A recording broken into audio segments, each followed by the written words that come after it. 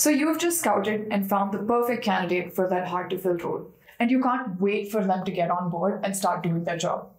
However, before that, there are so many mandatory tasks filled with paperwork, background checks, getting their devices ready, and installing all the necessary apps for your new hire, all spread across different tools and different departments. If only there was some way to automate this entire process from start to finish without having too much mess across departments.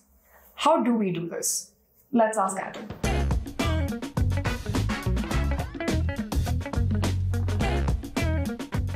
The first step is to make a handy checklist of all the onboarding tasks you have. Successful onboarding is not just about giving someone their new laptop. Chances are you also have to get them used to your company culture, the processes that you follow, getting them introduced to their team, and of course, giving them all the resources they need so that they can hit the ground running in their new job and really see success as soon as they want to. Creating a checklist will ensure that you don't miss out on any of these tasks and set up automated workflows for each of them.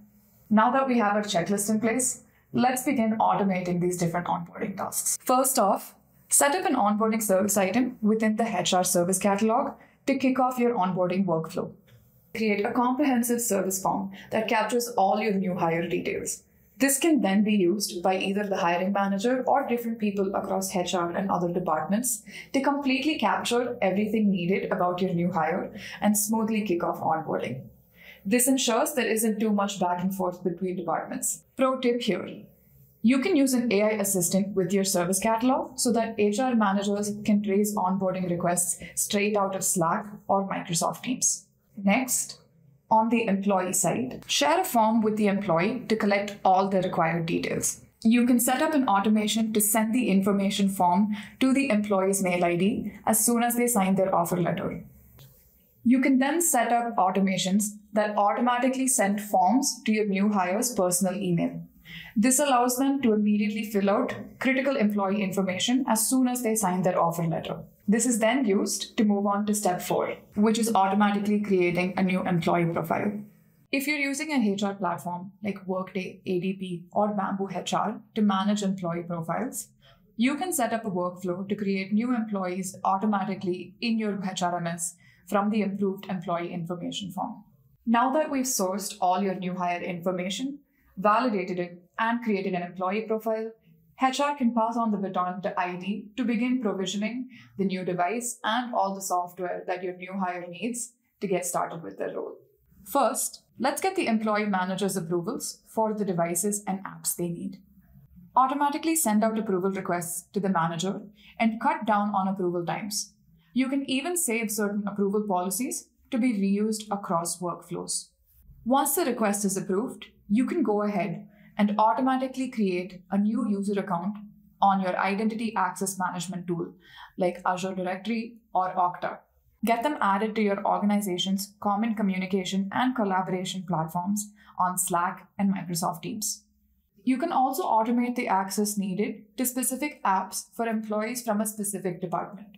For instance, if Alice is joining as a marketing analyst, you can automate her access to tools like HubSpot and Figma. Next, it's time to send out a quick update to all the different onboarding stakeholders across departments like IT, HR, and payroll, indicating who is joining in new, their department, and their date of joining. We're now officially ready to roll out the red carpet for your new hires. Let your teams know who the new star in town is. Automatically post alerts to channels like general or new hires, and then also get them added to other channels relevant for their job role.